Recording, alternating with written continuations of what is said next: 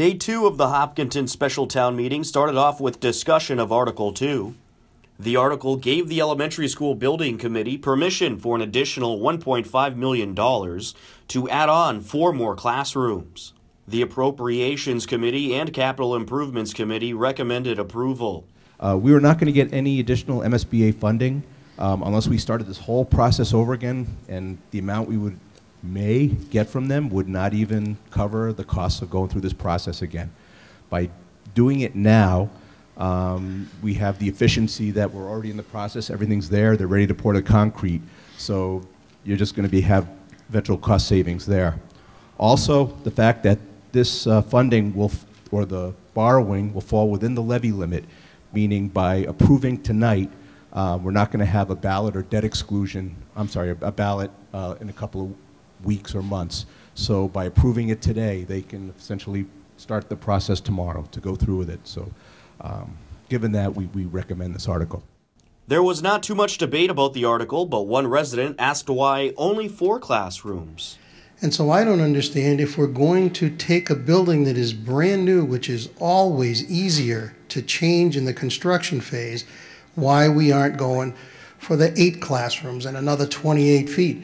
I've heard people say if we have to do this in the future, and we probably will, because the town is not going to stop growing. That's a fact of life. If we can't fill the other 4 classrooms, the fact that we can't fill them for another 10 years doesn't make any sense at this juncture.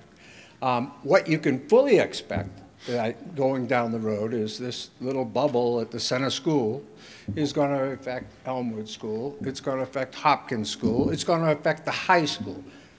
People like me will be back before people like you asking for more money for them, before we need it for this. So we just want to be fiscally responsible. You're right, it would be cheaper to do it now, but you know, I can't ask people to pay for something we can't use. We just can't justify it, I'm sorry.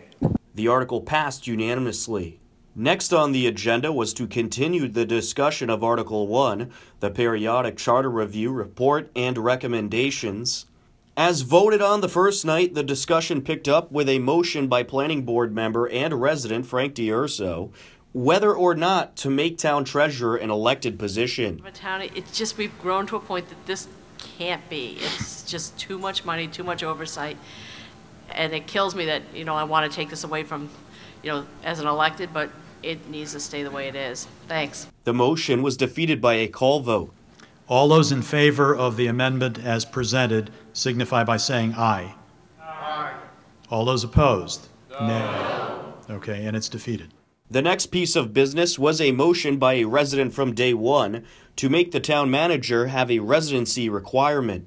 Selectman Claire Wright recommended the town manager should not be a resident due to possible conflicts of interest. In fact, I would suggest a requirement that the town manager not be a resident of the town. In my opinion, the town manager is employed by the town of Hopkinton. Just the way EMC is your employer or General Motors is your employer, you work for that entity to promote their interest to the best of your ability. And being a resident adds a layer of conflict that I think is a very dangerous thing for this town. These kind of amendments, when we get to the point of voting for the charter, they will be a deal breaker for me. The motion to have a residency requirement for town manager failed. We will now vote on the amendment that has been proposed, which is to impose a residency requirement on the town manager position. So a vote in favor would impose that residency requirement. All those in favor signify by saying aye. Aye. All those opposed? No. No. And it's clearly defeated. Lastly was another motion by Frank D'Urso to add a position to town government.